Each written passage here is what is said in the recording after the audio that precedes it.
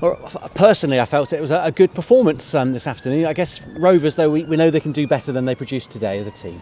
Yeah, and I think when you look at our last performances against Bradford and Sheffield United, we pushed two of the best sides all the way.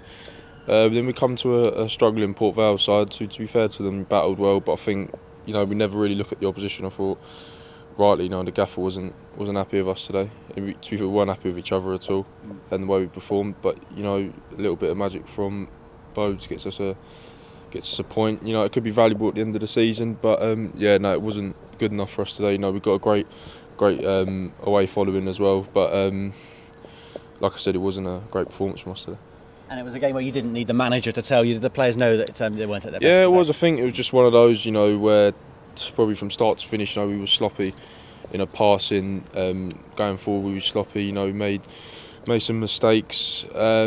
But I think it's part and parcel of the game. But every game, we want to be performing like we were against Sheffield United and Bradford. I think when you set the standard that high against two of the best clubs in the league, when we come to teams maybe struggling a little bit, we've got a bit more pressure on ourselves. We've got to perform better. We've got to stand up and be counted. And then we felt we could have took 3 points today, but obviously our performance wasn't good enough, and we ultimately got a point in the end. Was it a defender's nightmare, their goal, when the ball was whipped in and Bob Harris had to make contact? Yeah. It was unlucky for Bob, to be fair. I thought we'd done well today, coming first game. It's never easy. I think, obviously three of the back four, I think we obviously new players, but we're not making excuses, But obviously it's a great ball from their lads, to be fair. And Bob's had to get someone, and 9 out of 10, they'll fly over the bar for you, but unlucky for Bob, it's gone in the top corner. But I thought we reacted well, and ended up getting a point out of it. Yeah, lost Joe Partington early on, Tom Lockyer at half time, so there was more than a bit of reshuffling at the back. You had Stuart Sinclair at right back today. Yeah, I think that probably sums up Cinco. I think he's just full of energy, enthusiasm. He was brilliant. He's been brilliant since I've come in. Obviously slotting at right back for, I think it was basically the whole game. Brilliant. I thought Johnny Byrne, when he came on, was brilliant as well.